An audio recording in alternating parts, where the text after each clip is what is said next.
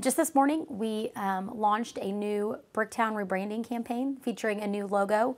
It's been something we've been working on for about a year, the process, and this morning we were excited to get to reveal that to the public. We have currently had the logo that exists for the past 12 years. It's been a great logo for us. It's definitely helped elevate us on many levels, but in the past 12 years we've seen a substantial amount of positive growth and change in this district.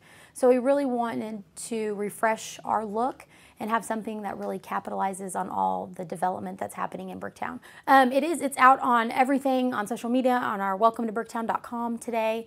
We have a large flag flying high as soon as the logo is released after the press conference. You'll start to see pole banners go up this weekend. New district ID markers will come up hopefully within the next month. You'll see new maps, new visitor guides.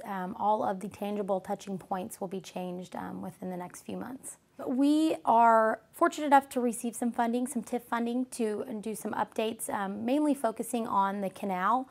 We are going to be repainting all of the railing on the canal, fixing uneven pavers, doing a little bit of work on stairs, just stuff that's common wear and tear that's happened over the past 15 years that the canal's existed. So we're really excited about that. Hopeful, in addition to that, the other funding that we'll be receiving will remove the gas lamp lights that are no longer functioning on some of the streets in Bricktown. So we're really excited in the next few months to see some improvements and changes to the canal and on the streets in Bricktown. Our next big event is Rock the Boat. It'll be on June 6th. It is a family-friendly street festival that takes place on Oklahoma Avenue in between Reno and Sheridan.